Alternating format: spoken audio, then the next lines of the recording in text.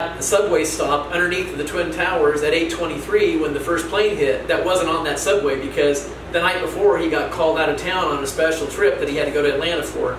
That morning he's in Atlanta when he should have been killed at the Twin Towers. We have situations like that, right?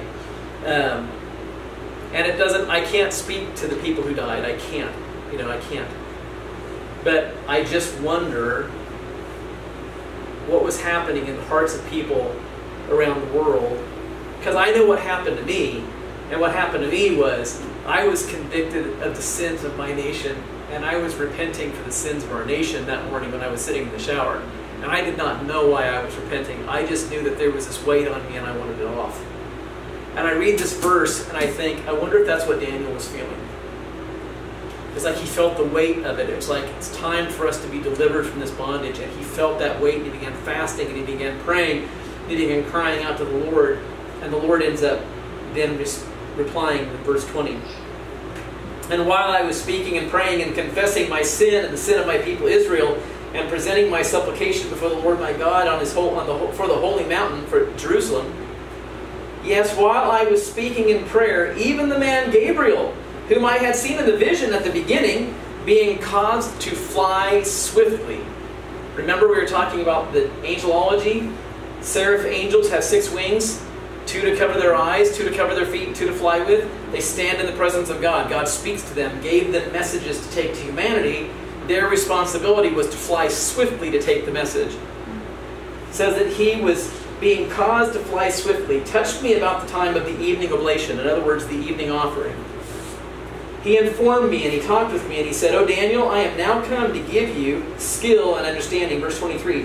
"At the beginning of your supplications I came to show you, for you are greatly beloved. So therefore understand the matter and consider the vision." And now he starts to give us the explanation.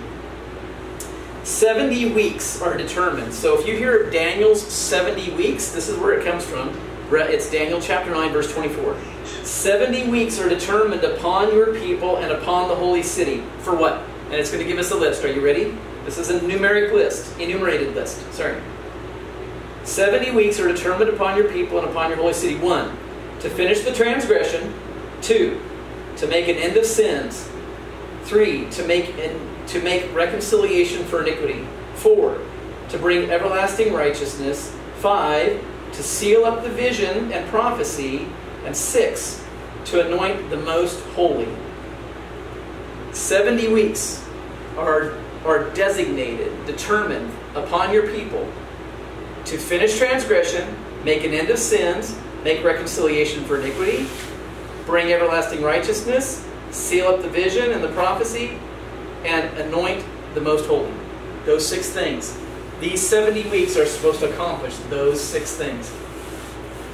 It's very, very, very, very important that we understand these 6 things, because these right here, I've got a card here, I'll show you in just a little bit. These things right here,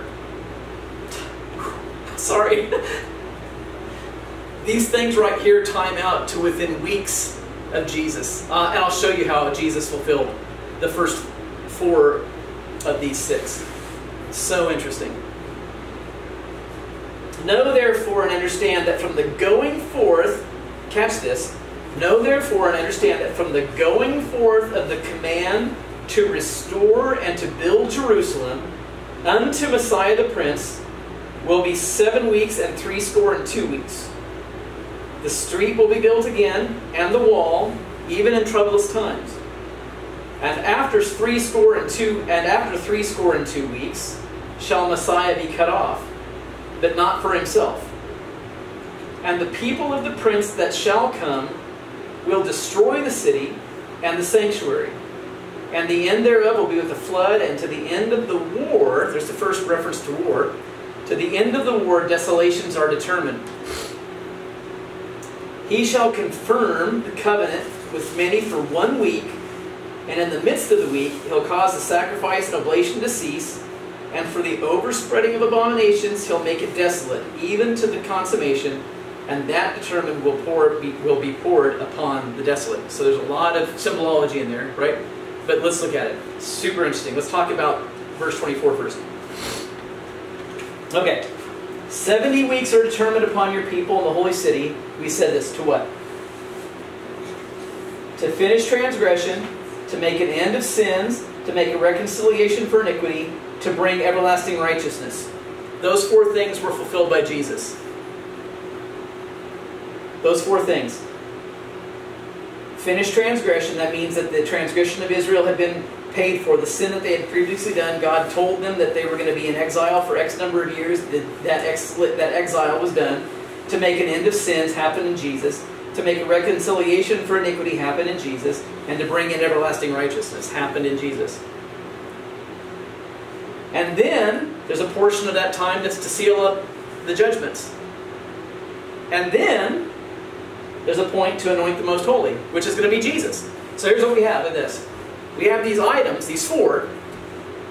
We have Israel fulfills its punishment for its rebellion. Then you've got these items for Jesus that happen in His life. He makes an end of sin, reconciles for iniquity, and brings everlasting righteousness. Then there's a period of time where the vision is sealed up. And then there is a time where the Most Holy One is anointed. Now, back in Daniel chapter 7, we read about how the one that looked like the Son of Man was brought to the Ancient of Days. Remember that? It said he was brought before the Ancient of Days. And he was given a kingdom that never ended. The anointing of the Most Holy. The millennial kingdom of Jesus. The anointing of the Most Holy. Jesus is brought. He fulfills His millennial kingdom. Jesus is the Most Holy. So what we've got here is this then. It says, know this, going forth of the commandment to restore, verse 25, and rebuild Jerusalem to the Messiah the Prince will be 7 weeks and 62 weeks. So, I'm thinking, should not be too hard to figure out when the call went forth to restore Jerusalem. So I did some research. It's very interesting. Anytime you see the Jewish people doing anything they can possibly do to screw up history, you have to assume it's got something to do with Jesus. And I'm just telling you, the reason why is because they reject Jesus. I sat in a class for, it was a class, it was Moshiach. It was a Moshiach class, taught by a Jewish rabbi. One of the best classes, one of the most enjoyable classes I ever sat in. I did it through Chabad.org. Great organization, great site, all Jewish, not Messianic in any way, shape, or form. In this class, they refused to ever say the name Jesus. They would not say it. They would not respond to it. You'd say Jesus, they would not say Jesus back. Absolutely refused to. They would always respond with historic personalities. Some historic personalities. Anything that the Jewish people can do to try to draw attention away from Jesus, they will purposely do. It's just the way that they are. They wholeheartedly reject it. Wholeheartedly.